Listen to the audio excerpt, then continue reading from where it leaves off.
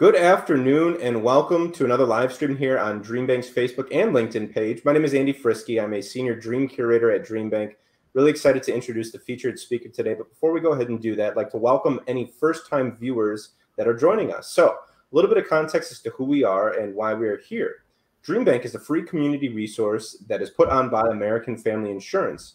The whole reason why we exist is to help inspire people to pursue their dreams. And in large part, that's done through the programs that we offer. So we have 11 different event series within the DreamBank space that range, again, the gamut. So this one happens to fall under our career series, so both career seeking, career advancing topics. I also manage our business related event series. We have a Dream Big series, which is our inspiration, motivational wellness speaker series, a very robust crafting series, family related activities, events in Spanish, just to name a handful. So if you're watching this on our Facebook page, go ahead and press that events tab. That'll give you a good, concise list as to what we have upcoming, in addition to everything that we have put out since the end of March in 2020. But today I have Lori Gibson. Lori's going to be speaking on navigating change, tools for moving forward in uncertain times. So without further ado, I'm going to go ahead and kick it over to Lori. Lori, take it away. Excellent. Thank you, Andy. And thank you for all your help getting this set up. Very happy to be with all of you today. And I was just talking with Andy, just as a little bit of a preface here, about when we started talking about this, and it was back in March, and they were already booked out until obviously August. And we talked a little bit about that at the time. And I said, well, navigating change is a topic that's relevant. This is material I've had and used in a number of organizations for many years. And, in the moment that we were talking, it felt really extra relevant given COVID and all the changes that we've all been experiencing with that. And I will admit, and I think we talked about it, a little bit of like, oh, well, we'll probably be maybe not through COVID by August, but I bet we'll be able to do this in person. That would be awesome. And so, no, here we are. So navigating change. And I think this topic, as I said, always timely in my opinion, for me personally, as well as for people I've worked with. And now, again, probably more than ever, as we all sort of, and I like the term navigation. That's why I use that. Of just, there's not one straight path necessarily. It's kind of a combination of things and sort of figuring out the uncertainty. So glad to have you with us. If you have questions, let me just tell you a couple of things about how to get the most out of the workshop today. It is a little more of a presentation than a workshop just because of our format, but feel free to do these things to kind of keep yourself engaged. One is kind of keep your fingers moving in the chat function. If you have a comment to make or a question, I am not watching the chat because that gets very distracting as a presenter, but Andy is. And so if you do ask a question, I have told him to feel free to interrupt and just say, hey, there's a question, Lori, do you want to address it now? Or if he feels like that's something we could just save, we'll take questions at the end as well, but feel free, please, to put them in the chat and ask as we go along. And then I have this one in here, but I'm not sure with this presentation that this applies because you won't all be seeing each other. And I don't know that Andy would see you if you physically raised your hand. So the chat function is probably the best way to make yourself known. And so ask questions in the chat, make comments, share your experience if you've got an example of something we're talking about, because others will be able to see that and benefit from that. So those are just a couple of ground rules for our time together. So the objectives for today, four things actually. So one, we're really going to talk about and learn some specific behaviors and mindsets, which I know is a little bit fuzzier than behaviors, but behaviors and mindsets that help you deal with change, but also with ambiguity, because I feel like sometimes, and especially, you think about things that are going on right now, we don't know always what a change is going to be. And it's that feeling, that ambiguity about it, that can cause us some stress, or that just create uncertainty. So we're going to really talk about some specific things that I think are helpful and good behaviors to really look at and say, are those my strengths? Are there some of those that aren't my strengths, but I could work on that, or I have people around me that have that? Identifying some predictable reactions to change and how to recognize those in yourself and others. That's the thing about that uncertainty, is sometimes it doesn't feel like things are very predictable, but in reality, there are some pretty common reactions to change, and we'll walk through that together. You're going to learn a tool, one specific tool that you can use for yourself or use with others to spark some good questions and discussion to help you plan for changes. And I have found it useful. I've used it with a lot of organizations and teams, and even in one-on-one coaching. So we'll walk through that. And then we're going to end our time with talking a little bit about resilience and self-care, because I think our ability to demonstrate those productive behaviors, to have the right mindset, to deal with ambiguity and all of that has a lot to do with how well we care for ourselves and really pay attention to our resilience. So I'm going to share some of that. And some of what I will share in that area actually came from a health psychologist that I had the privilege of working with when I was at Meritor. So when we get that far, I'll make sure that I credit her for that information that she shared, and then I have used a lot personally, as well as sharing in this format. So those are objectives. That's what you can expect to get out of today. I realize you don't have a handout, but I hope that you have something handy that you can take some notes. And at the end, I'll give you my contact info. So if you do want a copy of anything, I'm happy to get that to you. So let's kind of look at a couple of quotes here. These are two of my favorite quotes on change, and they actually go hand in hand. So the first one is from Marilyn Ferguson, who is a futurist and author. It's not so much that we're afraid of change or so in love with the old ways, but it's that place in between that we fear. It's like being between trapezes. It's Linus when his blanket is in the dryer. There's nothing to hold on to. And isn't that true? And I love that visual of, think about it, that visual of the trapeze first. Just, I think about, in an organizational setting as an example, I'm doing my job. I kind of know what I'm doing. I've been here a little while. And then a change is announced, and somebody, even if they don't say it in this way in particular, they probably don't, says, well, just let go and grab this. Don't worry, don't worry about it. Just, and if I'm swinging along, knowing what I'm doing, I'm confident. I have that confidence, which equates with competence. And somebody says, we're not going to do it that way anymore. It's human nature to go, blah, what? But what do I grab onto? And sometimes that's not clear. And if you like the analogy better of Sweet Linus, it's Linus when his blanket is in the dryer. It's like, okay, I had this security about what I was doing, what I knew, how things worked, what my daily routine was. And now that's different. And it's going to take me a minute or longer to kind of feel comfortable with that and to figure it out, to figure out the new way. And the reason I think that happens is in the second quote, which is from Alfred North Whitehead, who's a philosopher, explorer. We think in generalities, but we live in detail. And I'm going to give you a very quick story. And this was from an organization I was in. Oh gosh, I can't even tell you how many years ago. I've been in a number of them, many years ago. And I worked in a department where we were the basic, like, big floor with cubes, right? I was privileged. I had an office, but most people, worked in cubes. And one day our vice president called everybody together and with good news. He was giving kind of a quarterly report of how the organization was doing.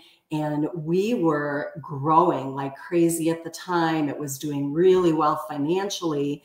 And everybody in those teams that were part of that floor were impacted by that because they were crazy busy. They were, having a hard time in some cases keeping up because of the growth, because we hadn't really added staff. And so the good news about his announcement, and the reason he brought us all together, was the good news is we've been approved to hire some staff. And we know that'll create a little more work in the short term, but in the long term, we'll be able to meet these growth challenges and the extra work you've all been taking on, et cetera. So great news, right? Who wouldn't be happy about that?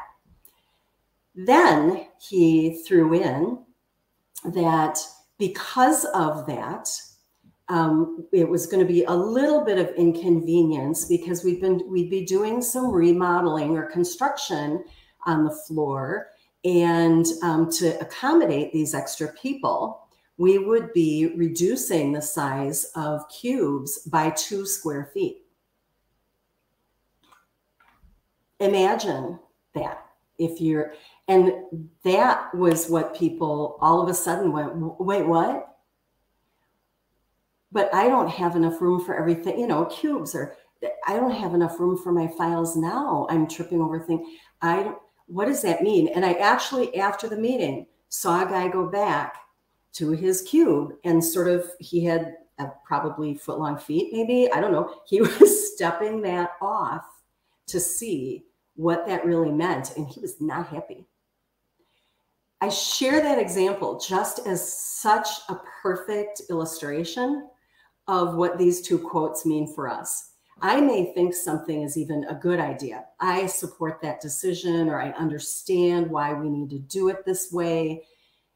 And then when I really start to try to think about it and we need to implement it, or I need to learn something new, or whatever it might be, or my space is going to change, that's when the reality sets in. So we think in generalities, but we live in detail. And I think that's an important thing to kind of keep in mind, A, that that's common, and B, that impacts how we deal with change and ambiguity, whether that's personal change or organizational change. And I always love to throw in this quote because I think and some of you may have seen this before, but especially these days, we hear the term unprecedented, which certainly COVID is a pandemic is unprecedented, but we hear that term a lot about just the changes, the decisions, the sort of back and forth that goes on. And so I think this term VUCA, that we live in a VUCA world, it's volatile, it's uncertain, it's complex, and it's ambiguous. And I don't know if you can see down at the bottom, I have this quote credited, and I use this to say, yes, it is. Our current world is a VUCA world. And this term was originally actually coined back in the early 1990s by the US military. So I use that. It makes me smile a little bit because I think we can do this. We've been through tough things before, and I know you know that, but it's always a good reminder that, okay, if I stop, if I'm intentional about how I'm dealing with the changes, if I take care of myself, I've made changes before. I've worked with others to make things work. We can do this. So I like that, reminding ourselves that, yep, we're in a VUCA world and we can do this. So, and that last one on the VUCA is ambiguous. And so when I was doing this internally in a couple of organizations, this was often something that was part of our leadership development curriculum. And so we would always try to tie things to key competencies. And in this case, the most obvious one is the key competency of dealing with ambiguity. And I find that this list, again, it makes it more tangible. So what are the actual competencies or skills that I have that help me deal with change and navigate? And what are some others that maybe people around me are better at than I am, and I can take advantage of that? Or that maybe I can develop, I can learn, I can do a little reading or whatever, so that I don't have to be great at all these things, but it's helpful to know what those skills are, I think. So one, and maybe it's an obvious one, is a key competency in dealing with ambiguity is effectively coping with change. So knowing how a change impacts me and having the skills, having the coping skills to deal with that.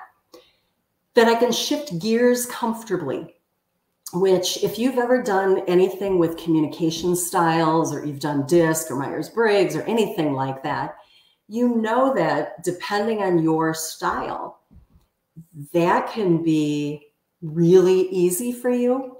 That can be really hard for others. So I think it's important to see that as a skill, and also to realize that if I'm really good at that, I need to remember that not everybody is. So I might be saying, oh, come on, people, this is going to be fine. And others are going, oh, I don't know. They're swinging by that trapeze. So I need to be sensitive to that. Can decide and act without having the total picture. You know, we need to do that so often, anytime. But in particular, when things are kind of changing, when things are a bit ambiguous, I need to be able to decide something, and I need to feel comfortable saying that was the right decision at that time. And now we know more. I mean, we hear this all the time in our world right now. As science learns, we make changes in how things are addressed, and that just makes sense. So deciding and acting without having the total picture, and then being willing to say, okay, we've learned more, and here's what we can do now, or what I will do now. Isn't upset when things are up in the air. Again, that ambiguity, I realize, is a reality, and so I do what I need to do to cope with that. Doesn't have to finish things before moving on. That one always kind of makes me personally laugh, because anyone who knows me knows I don't probably have the attention span to finish things before moving on to something else. Multitasking is my thing. And again, communication style wise, I don't have to finish things. As a matter of fact, I prefer to start something and then do something else and then come back to it. And so not everybody's like that. So we need to understand that. Can comfortably handle risk and uncertainty. Again, that's sort of a no-brainer. Communicates a compelling and inspired vision or sense of core purpose. I think particularly in organizations, this one is so important for us to think about. And if any of you are in leadership roles, one of the things, so I most recently was at Mariner, and when we merged with, I don't know if that's the right word to use, but that's the one I'm going to use, with Unity Point Health in Iowa. That was a few years ago. And it was, things like that are always scary for people, right? As an organization, we have a culture, we have a sense of purpose, we have a vision here, and we don't want to lose that. And I was so impressed at the time that our leaders really emphasized that. Our core purpose hasn't changed. Our mission as a community hospital hasn't changed. And it's just as compelling as ever. And as a matter of fact, when you compare it to Unity Point Health, look how similar it is, because they're community-based as well. So it was that kind of thing. And so I'll use a few like organizational examples that I've lived through where personally I found that helpful, because people were concerned about that when a change like that takes place. Keeps expectations in check. So again, I think the more changes you've been through in life, the easier this becomes, that you realize that, okay, this may or may not work. We can learn some lessons, or it could change again. And the more you've been through, I think keeping those expectations of what's going to happen and all of that in check are maybe a little bit easier. Talks about possibilities. Again, I may not know everything, but what could this look like? Can I be that optimist about what's going on here and where we could head. And maybe this change, and I've heard people talk about this. I'm going to use COVID. I'll promise not to overuse it as our example, but we're living in it. But I've heard so many people share lessons learned where even though the whole thing was super hard, they learned this, or they learned how to do something or whatever. And so that was a good thing. I never would have thought about that, or I never would have done that, or I never would have learned how to make sourdough bread if it hadn't been for this. And so I can take those things and make a positive out of those. And then finally, being optimistic. My favorite quote about optimism, and I probably should have had the visual here, but you can picture somebody sitting with a glass of wine, and you may have seen this quote. My favorite quote is people who talk about is the glass half full or is the glass half empty have it wrong. The glass is refillable. That's the true optimistic view of this. So those are some key things. I'm going to pause for a moment and just let you kind of look at that list. And if you do have a spot to take notes, make note of maybe those, 2, 3 or so that are your greatest strengths. And maybe make note of a couple where you think, yeah, I don't really do that as well, but maybe you could work on it. Maybe you know somebody who does. So let's just kind of pause for a moment and take a couple notes for yourself to personalize this. Hey, Angela, while folks are doing, excuse me, Lisa, while folks are doing that, Angela has a question. Okay, and it's Lori. So Angela states that they feel like the further you get from the exec team, the harder it is to see how your daily work fits into the core purpose of the organization. Yes. What tips do you have for making sure purpose trickles down to the front line? Yes. So a couple of things, and I don't have the be-all. Thank you, Angela, for that question. I don't have the be-all, end-all answer to that, but a couple of ideas. One is, and I'll use a Meritor example, but actually back in my days at TDS Telecom, we did this as well. I've always been involved with performance management, performance evaluations. And one of the things that I think can be done is to take those values or that vision and actually make it tangible in performance reviews. So have people do a self-evaluation and give some examples of how they contribute to that. So I'll just use Meritor as an example. TDS was too long ago. I don't remember what they were, but with Meritor, for example, foster unity, own the moment. Those were a couple of our values. And so I could give examples in a nurse in a unit, somebody in environmental services, a VP, anyone could give an example of what do you specifically do to foster unity, to create teamwork, there was a definition of what foster unity meant. So that's one very sort of systematic way that I think we can bring core purpose, values, that kind of thing to life in the organization at every level.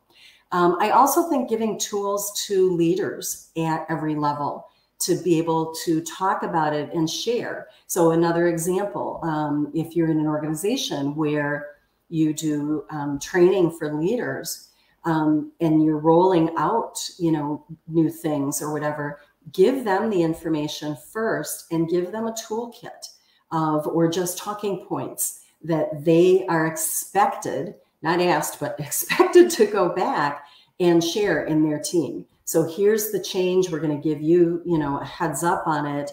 And here's some key points we want you to take back to your team and share, and then generate some conversation about how they will be impacted by it, get their feelings, whatever. So that's another way that can do, that can be done, I think. So that's just a couple of ideas. I hope that's helpful, Angela, and others who might have been thinking that.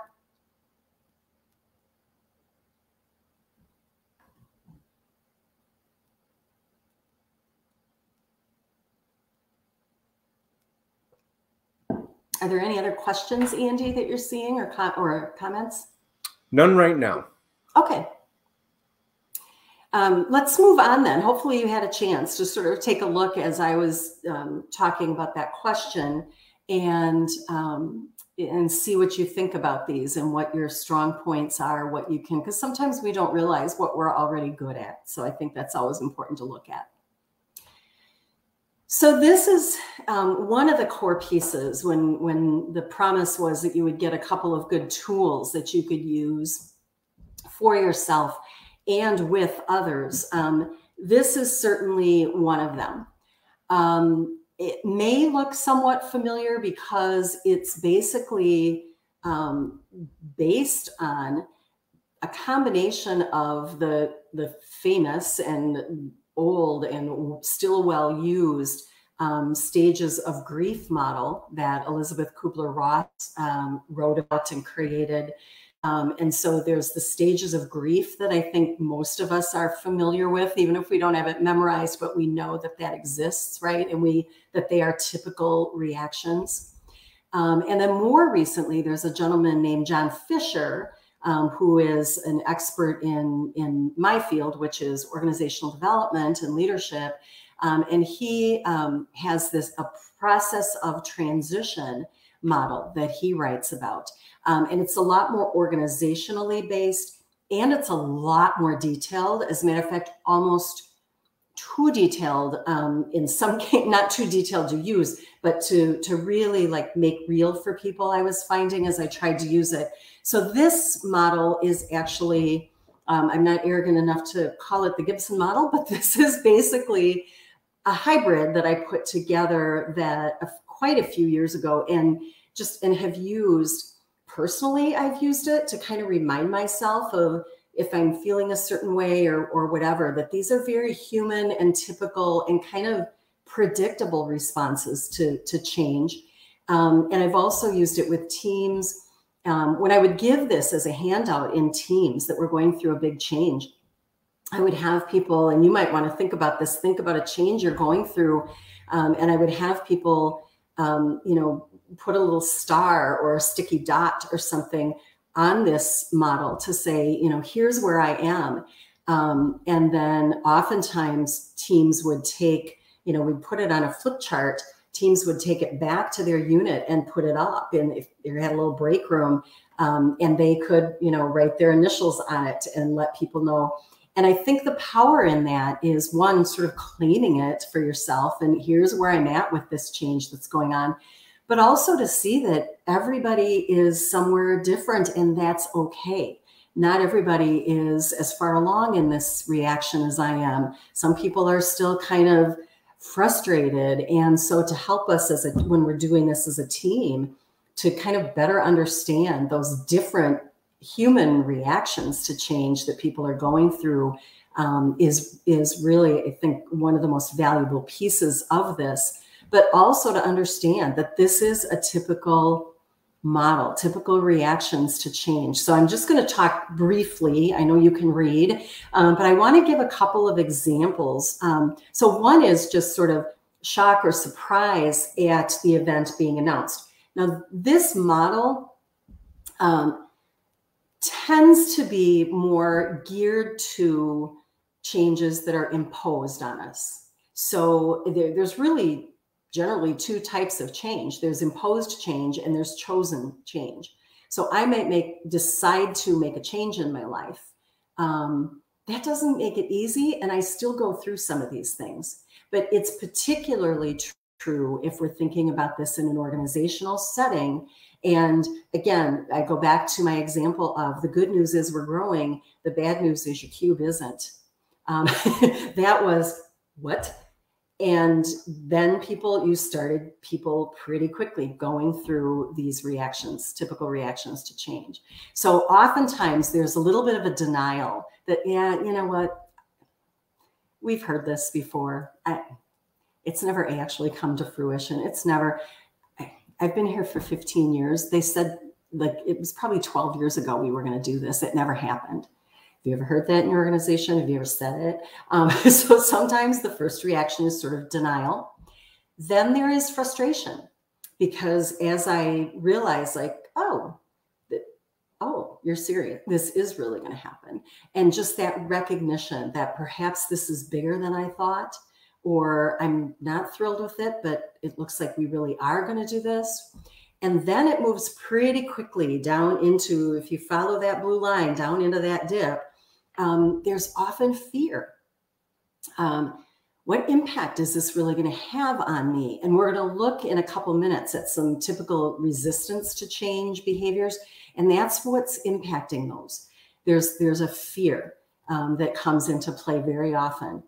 And if you look at the other side of that model and you see that solid line that's anger, that we need to be so careful of, particularly in teams, is that my fear turns to, I'm just angry about this. And if somebody just sees my anger, and maybe I've even lashed out at somebody, or maybe I'm just being cranky or whatever it is in a team, oftentimes what I've found in my work through the years with teams is sometimes people just like, I need to figure this change out for myself, and I don't have the energy to deal with you and your anger. You just, I can't. And instead, what I always encourage people to do is, instead of turning a back on it, take a step forward. Because what that person may need most at that time is somebody to say, how you doing? What's up? I said, and that can be a coworker. It doesn't have to be a leader. And sometimes so giving somebody that space to say, this really ticks me off, or I can't believe we're going to do, or maybe they might even be brave enough to say, this kind of scares me because I don't know if I'm going to like it. I don't know if I'm going to be able to do this. We've changed too much. I'm stressed. I can't do anymore. Step into it versus stepping away, because what happens too often is that anger about the change doesn't get addressed, and people either dip down to that depression, that low mood, that, again, typical part of the change model, or if you follow that dotted line that goes up, that anger can turn to disillusionment, and people say, I'm just out. This isn't for me. And sometimes that's okay. Sometimes people will choose to leave because they don't like this change.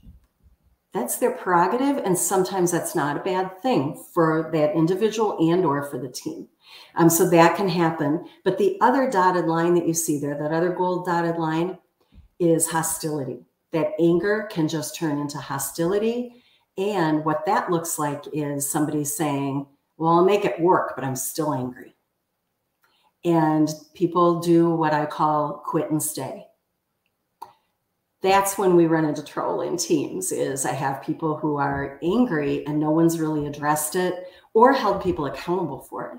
And they're hostile, they'll make it work, but they're still angry. And then they're impacting the morale in the team.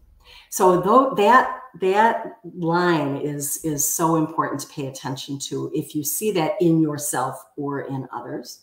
And then as we just continue on the curve that we're all more familiar with is, again, I think everybody has it, sort of that low mood, lacking in energy. The way to kind of recognize that in people, in yourself, if you hear yourself do this, or in others, in team members, is when you hear people say, whatever, just tell me what to do. Or something, some variation thereof, the whatever. It's really an indication that somebody's at that stage. And then hopefully they take the right steps or the right things are done to continue to engage people, that they start moving up. And to the next piece is gradual acceptance. So that's kind of the, okay, well, maybe this isn't so bad. Maybe this will work after all. I'll put my toe in the water. I'll test the waters. I'm still kind of sitting back a little bit maybe, but well, yeah, I guess, I'll go to that training and I'll see what I think, and whatever it might be. It's gradual acceptance. And then once we get into that, we have the ability then to start to move forward, learning how to adapt, and function in that new situation, whether that's a new software, whether that's a new department structure, whether that's a new leader, whatever that organizational change is. And I'm starting to feel more positive because I can kind of see myself in the future. And I'm learning, and I'm okay. And I might have some successes under my belt that give me the confidence to move on. Because I said it earlier, confidence and competence go like that. So if I'm not feeling competent, I'm not feeling real confident in this change. And then hopefully integration changes are integrated, renewed individual. I feel like, okay, whew, we did this and we learned, and and I think one of the things when we have people at all different levels of this is just that patience with one another, asking a lot of good questions. And we're going to talk a little bit more about that. And just recognize using this. Again, as I said, I've had teams that have said they've used this, they've put it up in their break room and had people make notes on it or put little Post-its to say, here's where I am today. And then, or they talk about it in a team meeting. And it's such a valuable thing to bring out in the open and say, everybody goes through all of this and it's okay to talk about it. And that sometimes in and of itself helps. A couple of additional things on this, and then I'll see if there's any questions on it. One is there's no time frame. I might go through this depending on the change in like an hour. Depending on the change, if it's a huge thing and it's going to take us a while to work through it, figure it out, we could be going through this for a long time, for a month, a year, as a department or an organization. Hopefully not a whole year, but it could take that long if it's huge. And the other thing to recognize, and I wish I knew the name of this carnival ride, because I can move along and maybe I'm at gradual acceptance, let's say, or moving forward. And then something happens. And instead of taking the next step forward, I find myself going back, maybe even back to that depression of like, oh, are you kidding me now? How many of you have felt that way lately? I have. And so it's not a constant move forward. So also don't think there's something wrong with you or with others around you. You need to kind of keep checking in, because it can really, and it reminds me of not a roller coaster, but there's that carnival ride that just kind of goes back and forth like this. I don't know what that's called. It would make me sick. But that's what it reminds me of, is it really can go back. So it's not a static, predictable step forward all the time. And that's okay too. We just have to be aware of it and keep moving. I'm going to give you a personal example of when I actually pulled this out and kind of looked at it. I retired early from Meriter in the end of 2019, which feels like 5 years ago instead of less than 2. And I was getting to the point in early March of last year that I was almost too busy. I was doing a little bit of consulting. I volunteer at the River Food Pantry. I was volunteering at Meriter. I was doing a lot of hiking. I was planning some trips. I had just been back from a trip with my husband. All of it, like, life is good. And I almost felt like I was like, okay, I need to like slow down a little bit. And I had literally just said to my husband, I think when the weather gets a little bit nicer, because this was early March, when the weather gets a little bit nicer, I think I'm going to start saying no to some things and just like enjoy being outdoors a little bit more, do some yard stuff, do a little more hiking and whatnot. And in a classic case of be careful what you ask for, literally over the next 2 days, everything I was doing was canceled. And I remember sitting like right here where I'm sitting right now and getting the final email about volunteer work I was doing at Meriter. And they were eliminating volunteers because of COVID. And I literally sat here and cried for about 10 minutes and thought, wow, after like 38 years of being useful, as of today, it doesn't really matter if I get up in the morning, does it? That is a classic, like low mood, depression. I was in that dip, just like that. And thankfully, because of, I think, my mindset, just who I am, that was about 10 minutes. And then I started to go, okay, well, if that's true, what am I going to do? And let's like start thinking about. And so I was into that gradual, and I'm not saying I'm perfect at this, because I've, trust me, not done it this well, but it's just such a strong example in my mind, just personally, when sometimes this happens like that, when it's a change that just impacts us so strongly, and boom, there we are. So even pulling this out and kind of reminding ourselves, okay, this is normal, this low mood, this like, who am I thing, it's right there. Okay, now what do I want to do about that? So I'll stop there. This is, I think, one of the most powerful tools that you can have when you're thinking about change and working with others on it. So let me pause again and say, Andy, any questions, anything to share? Yeah, another question came in. So this person states, I've been in so many change situations where the leadership has been planning the change for so long, and they've moved through the whole spectrum of emotions with the change, yet they forget that staff is hearing this for the first time. Yes. Empathy goes a long way in helping others embrace change. What have you seen that helps people move forward instead of backwards? Yes, and that's one of the reasons that I think this was such a powerful model to share, not only in leadership workshops that I would do, because what I would do with this, and you can feel free to use it this way, is I would have leaders, on their own handout of it, identify like one change, because we're all going through multiple changes at the same time, but identify that one big change that's going on in your team, and where are you? Literally put a sticky dot on this model where you are. And not surprisingly, as I would, wander around and see where people had put their dots, usually they were at the, on the upswing, right? And then I would have them think about someone in their team that they have sensed is, or maybe they know for sure, is really struggling with this. Maybe has been angry, or just acting uncharacteristically silent, or maybe has just said, I'm kind of pissed off, I don't really like this, or whatever.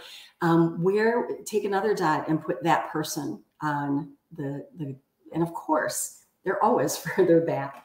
And to narrow it to just, for a workshop setting, just one person, because your whole team's everywhere.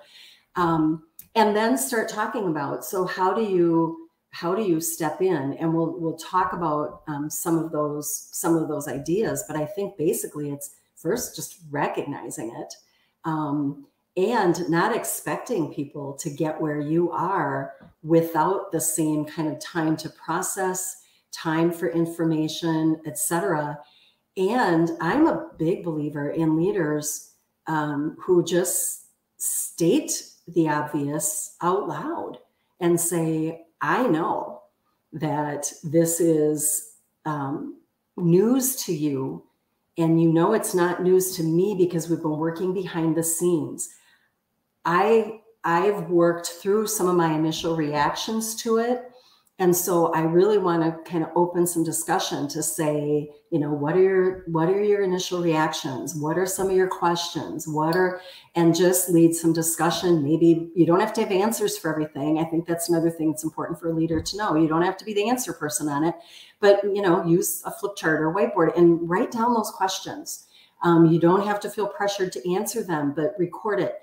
Another thing I've seen some leaders do is, again, take that, and if there's a common area that you have for your team, put that up and let people add to it. And then bring it back when you have team meetings to say, okay, here's some questions that have come in. Here's some concerns people are having. Maybe even have a separate one that has some success stories on it. What are people learning? What did they figure out? And have some discussion around those. So yes, great point to remind ourselves of that. We're all at different places, and we need to recognize those that are are just hearing about this or just getting that chance to respond, they're not going to be where I am. Of course they're not. So how do I show empathy for that? How do I really help bring people along, ask what they need? Do they need training? Do they need more information? Do they just need time to think about it and process? I'll leave myself open for questions if you have questions as we go along, those kinds of things. So just hopefully that helps.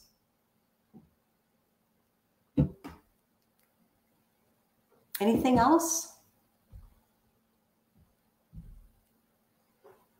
All right, hearing none.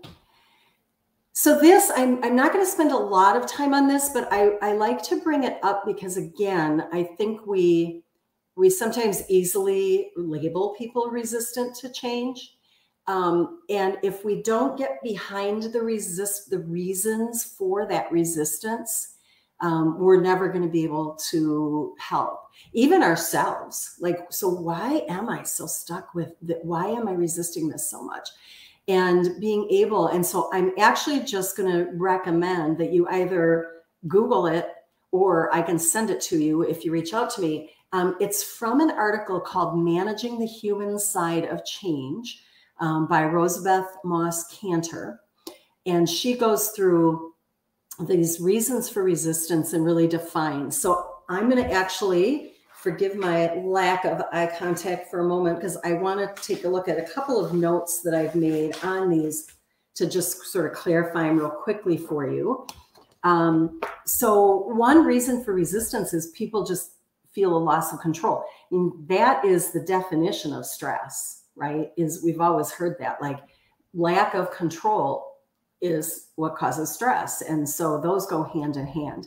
So if this is a change that is an imposed change, if you remember that term from earlier, recognizing that people are going to feel like, well, wait a second, I didn't have input on that, or nobody asked me, or even if it's an individual change, something happened, like my example of like poof, everything I was doing went away. That was stressful, right? Excess uncertainty. So it goes back to that idea of ambiguity and those skills, those competencies. How do we help deal with the ambiguity and the uncertainty for people? Surprise, that's that, beginning of the curve is, wait, what? I didn't know we were even talking about doing that. Like that takes, change often takes us by surprise. I didn't expect that. I didn't know that was going to happen. So how do we just, again, ask about that, recognize that, give people information if they need it, give them time. The difference effect. Think about how much of your day is just really routine and habit. And it's not a bad thing. We do so much out of habit, and that's how our work life is too. And now something has happened that takes the familiar, and I've got to think about how I'm going to do it now. That's tiring. And I have to be more conscious of it, etc. So sometimes just the difference effect is my reason for resistance. Like, wait a second. And then that I think ties into the next one, loss of face. I've been in different organizations long enough to have heard so many times, well, what was wrong with the way we were doing it? We've been very successful doing it this way. We've been doing it this way for 10 years. No one ever had a problem with it before. Ever heard that? That's that loss of, that's what people are saying outside, when inside they're thinking, well, were we wrong? Because we didn't, like, I'm kind of offended by it. So loss of face is one. Concerns about future competence. Again, what if I can't do this? I remember this was many, many years ago, and I think my friend Trish is on this this webinar.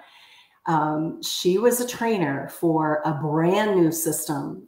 This was back in the TDS days, and it was 5 full days of training out in our TDS business offices when they had the small telephone companies. And long story short, that concern about future competence was so real.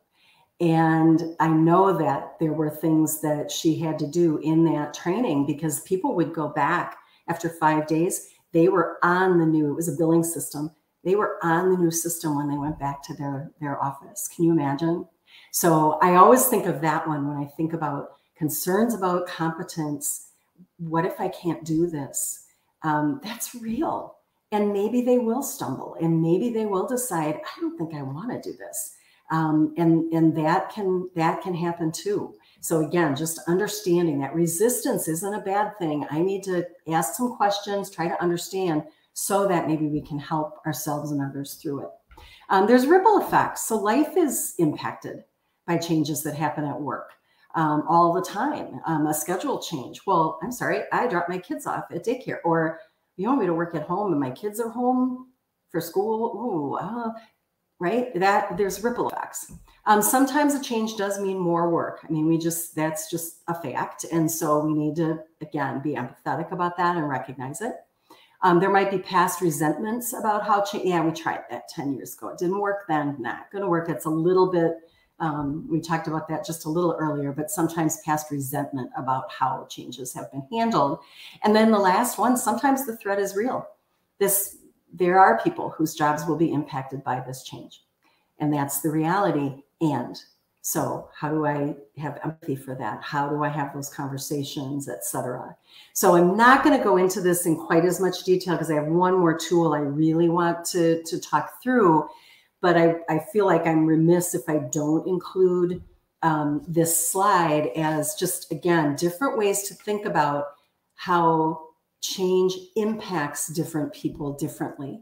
And for more on this and a little bit more detail on it, the article is amazing. In another kind of one of those we can do this moments, however, if you do Google the article, or if you do get a chance to read it, I believe that the date of the article is on it. And if it's not, I'll give you a spoiler alert. It's from 1987. Yes, I've been doing this a long time. But when you read the article, if you read the first paragraph, you'll think, oh yeah, oh my gosh, she's nailed it. And that article is from that long ago. So we're human. Change is constant. Change is always going to be happening. And our human reactions to it, I guess the good news is, are also pretty consistent and pretty predictable. And so that helps us, I think, realize, okay, there's not something wrong with me that I'm resistant to this. I just need to identify it. I need to kind of figure out how to work through it. Maybe I need to ask for help, or maybe I need to give help to somebody else. So it's been around for a long time. So next, I want to talk, and it kind of goes along with that. When I see those pieces of resistance, here's a little, I mentioned a couple of these things, but they're the emotional reactions. So what are some things that I can do to really help intervene and maybe help somebody along, or at least know that somebody's empathizing? One is to listen. Ask open-ended questions, give them some time, say, again, back to just how you doing? And use what I call reflective listening, which I didn't make that up. I've used it for years. And the definition of reflective listening is that the listener briefly, has to be brief, states in his or her own words the core of what the speaker has communicated. So sometimes I think we get caught in our habits with listening. And in situations like this, where it's an emotional situation and I'm trying to be helpful to somebody, the things that aren't helpful are, okay, yep, oh, I hear you, that happened to me once, yep. How many times do we do that? And we think we're listening because I'm making eye contact and I'm saying, I'm nodding, I'm doing all those nonverbals that say I'm listening. And how many times have you done that and you've walked away and you think, I have no idea what they just said? It happens to all of us. Reflective listening forces, if I really have to, I just ask you an open-ended question and I'm reflectively listening to you well enough that I can briefly state. And sometimes I even have to interrupt somebody. If they're really on a roll, I want to be able to do this reflective listening.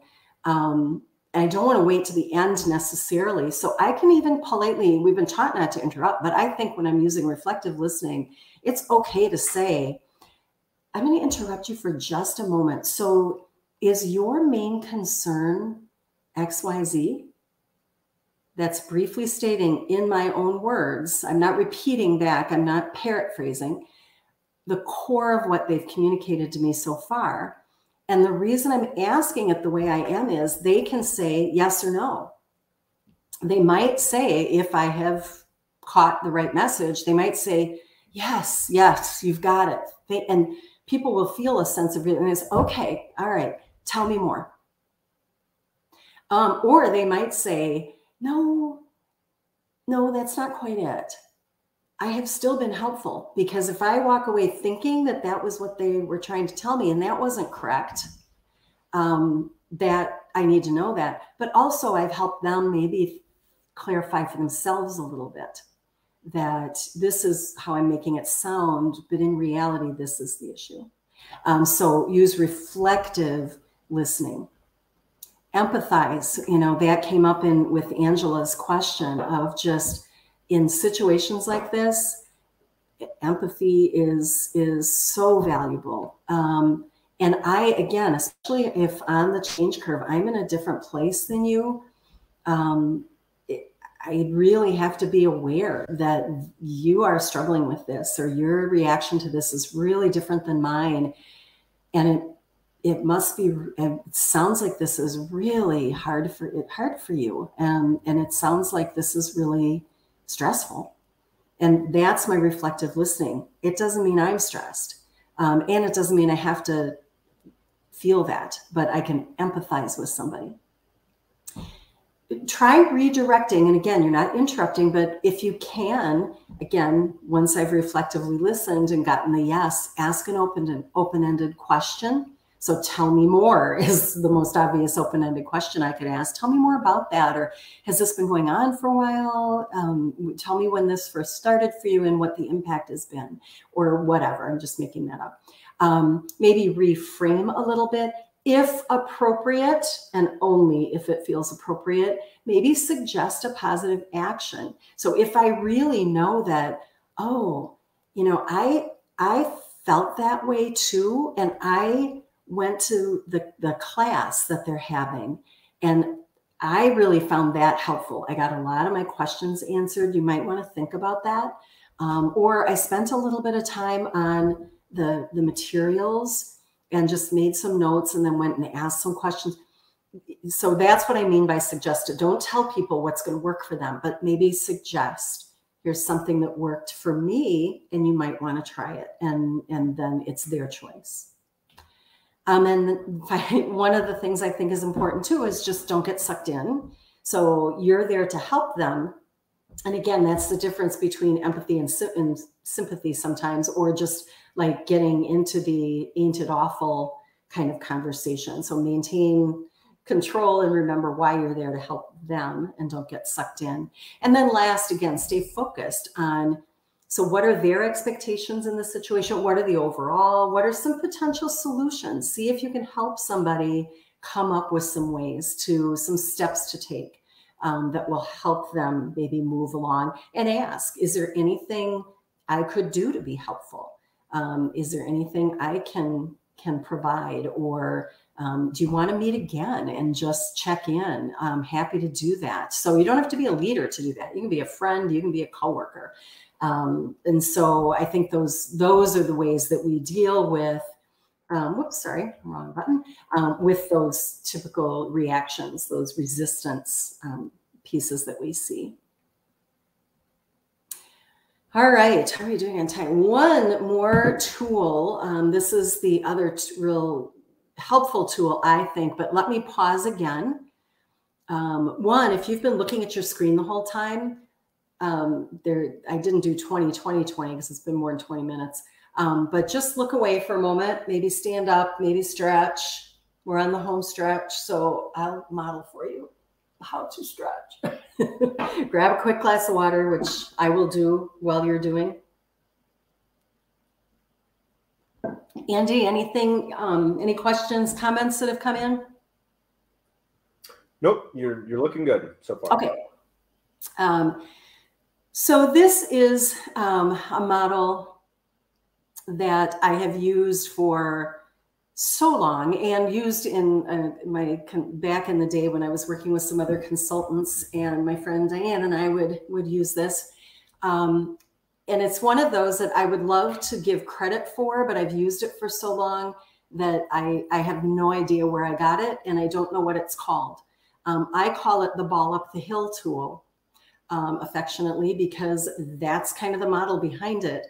So if you look at the little visual there, you can read. So I'm just going to give you a quick explanation of this. So I have done this individually. I use this myself when I was thinking about leaving an organization I was in and going into my own consulting business. I've been in consulting twice, once with other partners for about 7 years. And then right before Meritor, I was just had my own for 2 years. And I love both internal and external stuff. So I've been around. But what I did is I thought, well, practice what you preach, kind of think through this, because it was a scary prospect. It's one thing to go with partners that are already experienced, but to just do this on my own. And so I used this. I printed myself a handout of this ball up the hill tool. And in the middle, I wrote, become an independent consultant. And then I just started listing things. So the components of this, the momentum. So as you know, that ball is sitting there. What are the things that are driving toward this change? What's the momentum? What's the reason behind it? What are the positives about it? And just you make note of those. So if you're doing it yourself, you just write your own notes. What are the positives? What am I excited about? What's driving me toward this? And then on the other side, and this is where the ball up the hill kind of analogy comes into play.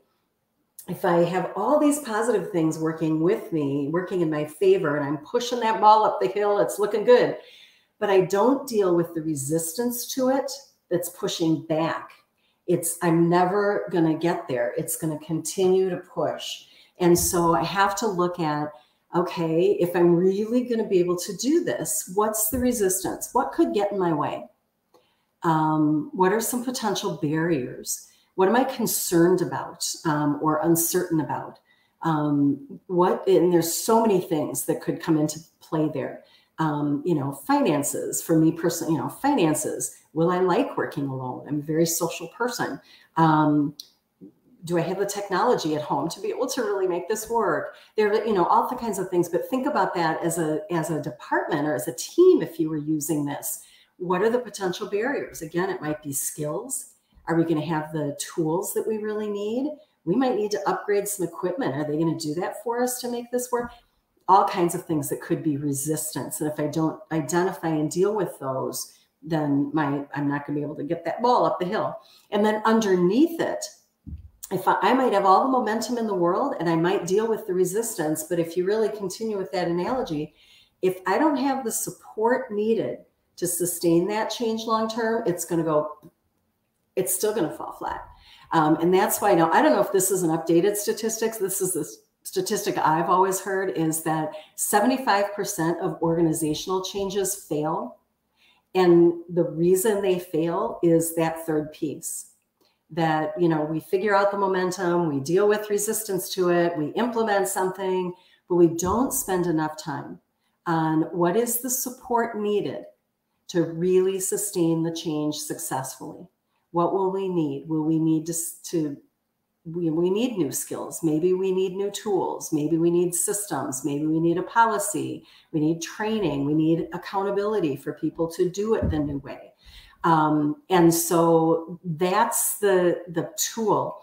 I've used it, and get as specific as you can, the note that's at the bottom there, so that you can really use this then to build a change plan, whether it's for you individually. I've used it one-on-one in coaching with people who are going through a change and kind of help them talk through it and create their own plan. I've used it in teams.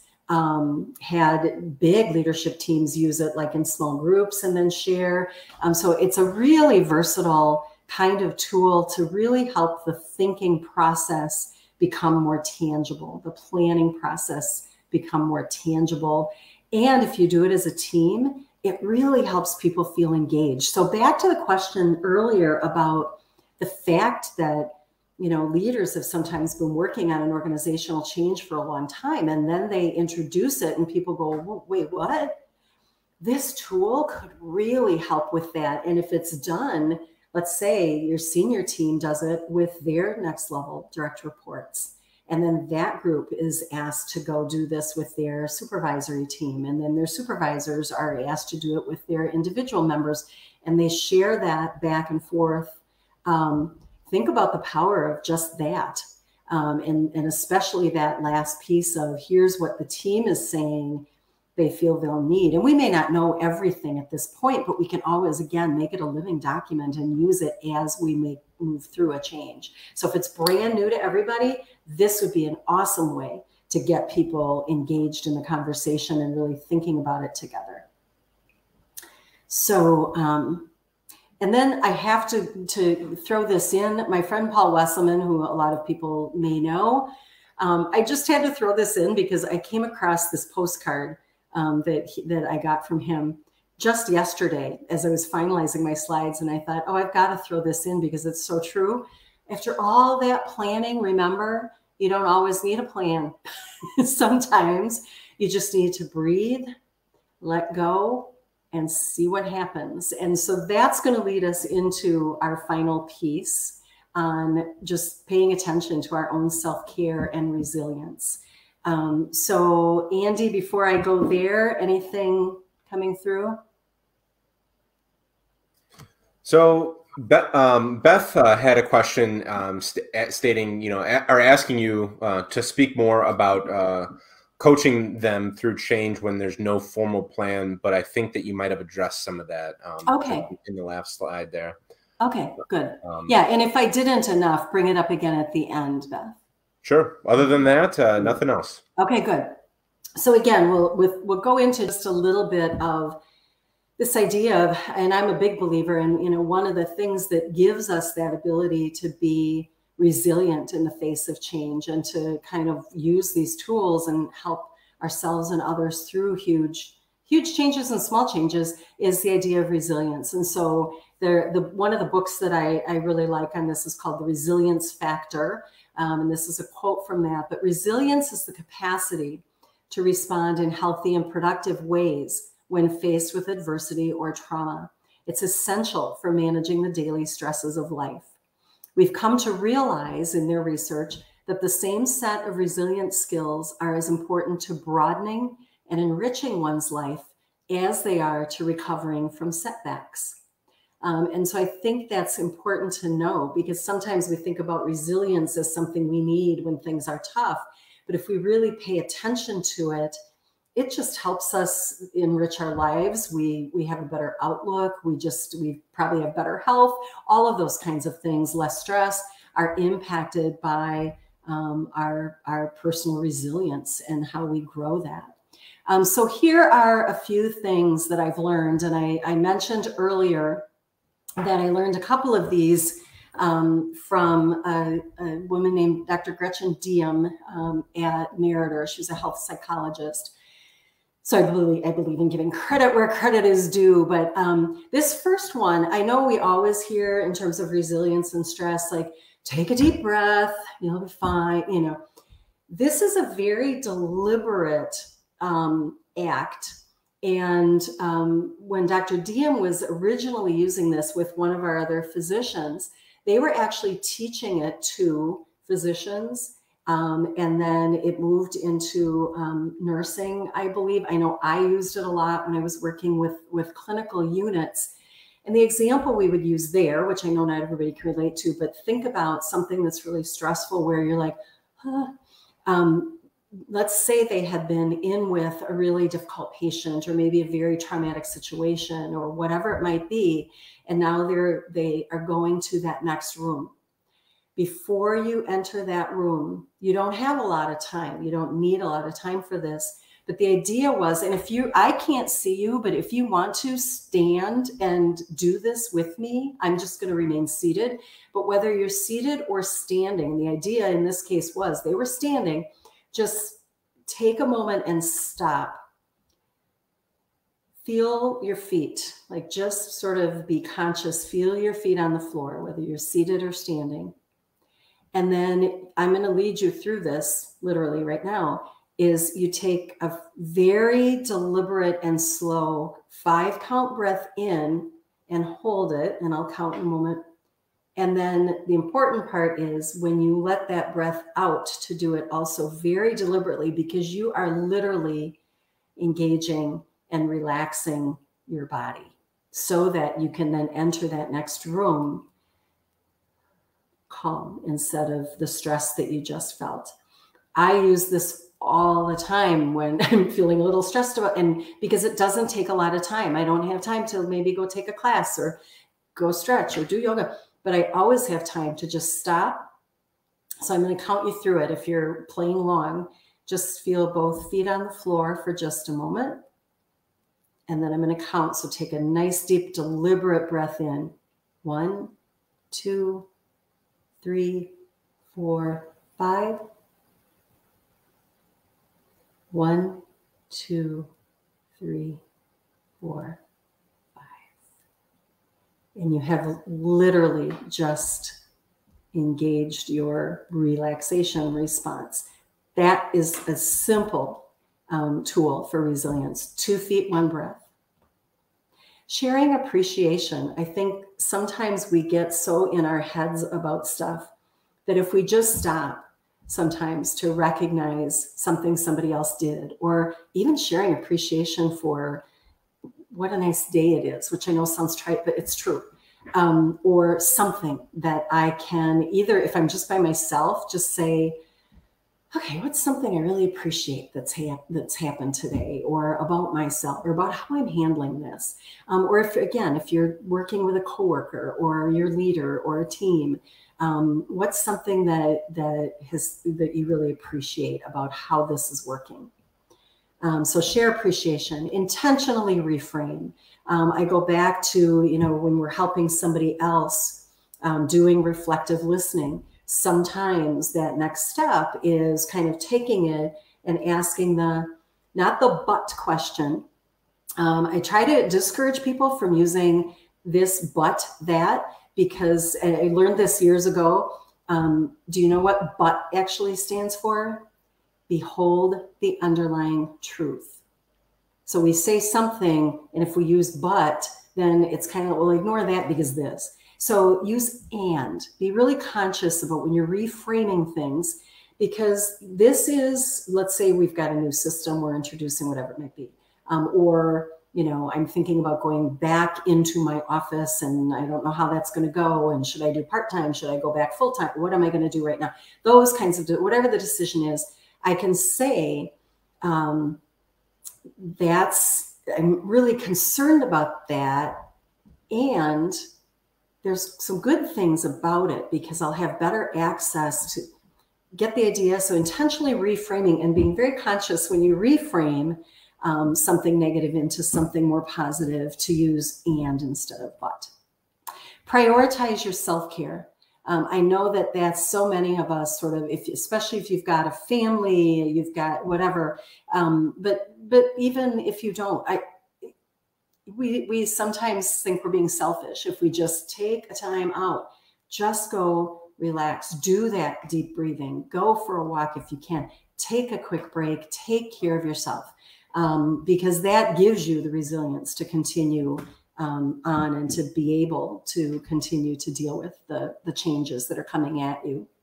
And so for that, I'm going to give you another technique that I learned from Dr. Diem called the GLAD technique.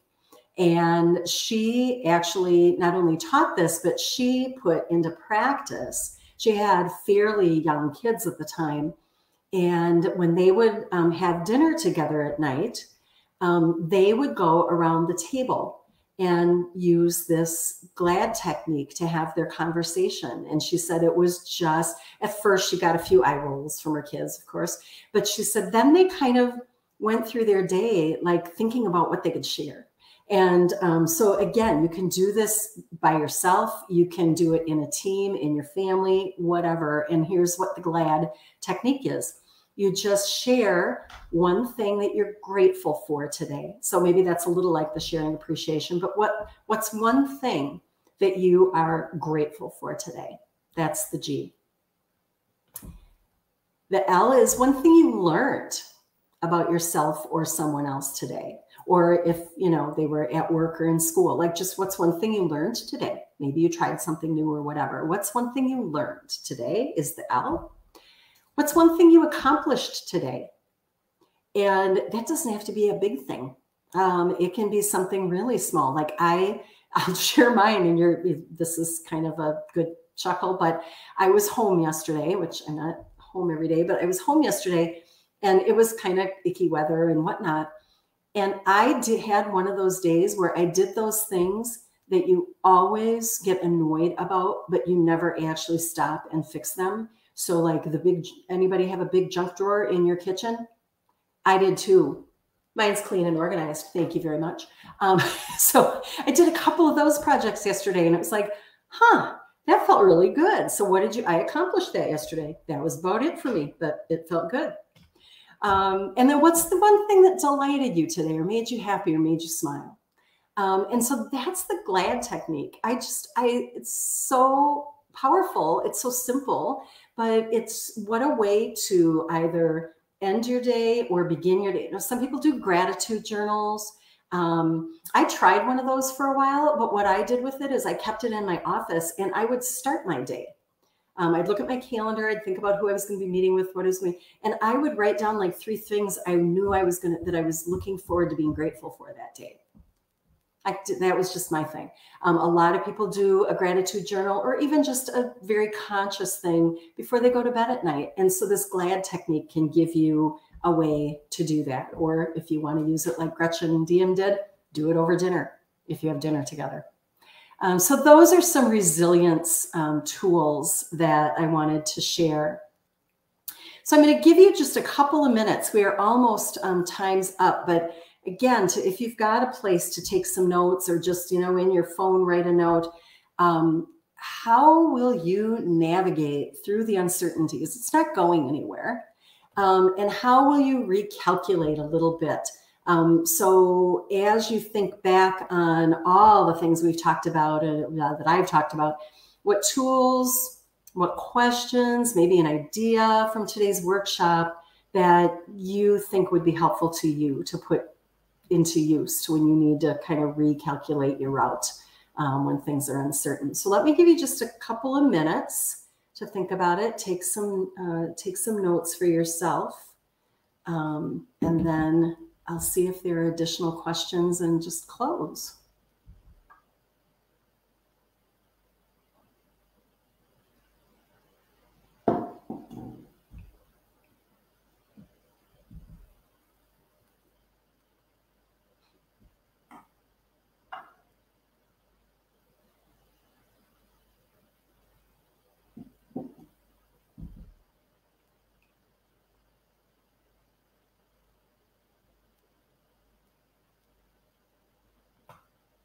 All right, that may or may not have been long enough, but you can keep writing. So I just wanted to just add at the end here, we'll see if there's additional questions or anything people wanted to bring up, Andy, but just thank you to everyone for attending today. I hope it's been helpful.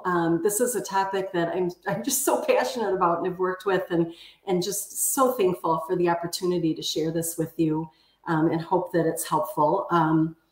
Andy told me, told me prior to us starting that there were 117 people registered for this. So that tells me that it's a topic that people are feeling the need for. And so I really hope that you found it useful and engaging and practical, that you got some things that you can really take and use to help yourself through the changes you're experiencing. I did put my contact info it's on my left. That you can feel free to email me if you want a copy of any of the handouts or that article or anything. Or you can just find me on LinkedIn and connect there and ask me to share something with you. I'm happy to do that. So that's all I have for you today. And I wish you well in the midst of all this uncertainty and change. We got this. We can do this. We've done it before and we can do it again. So I'll leave on that. Other than, Andy, any other comments or questions from the group to address? So lots of praise coming in from folks. So lots of thank yous and you know, giving stating how much this is going to help folks in the Good. in their Thank you practice. for that. Great takeaways, but it doesn't look like any questions Okay. at this time. Good. So I went and put in your email address in the comments as well, so that people have easy access to do. To have access to that, even the folks who are watching this after as well. But with that being said, though, we'll go ahead and cap it there. I want to thank everyone for tuning in today, taking you know, the noon hour and spending it with DreamBank and Lori here. Thank you, Lori, for putting together this wonderful presentation. You are very welcome. It was my pleasure, and thank you again to everybody for attending. Absolutely. So yeah, we will go ahead and cap it there, and we will see you all next time. Take good care, all.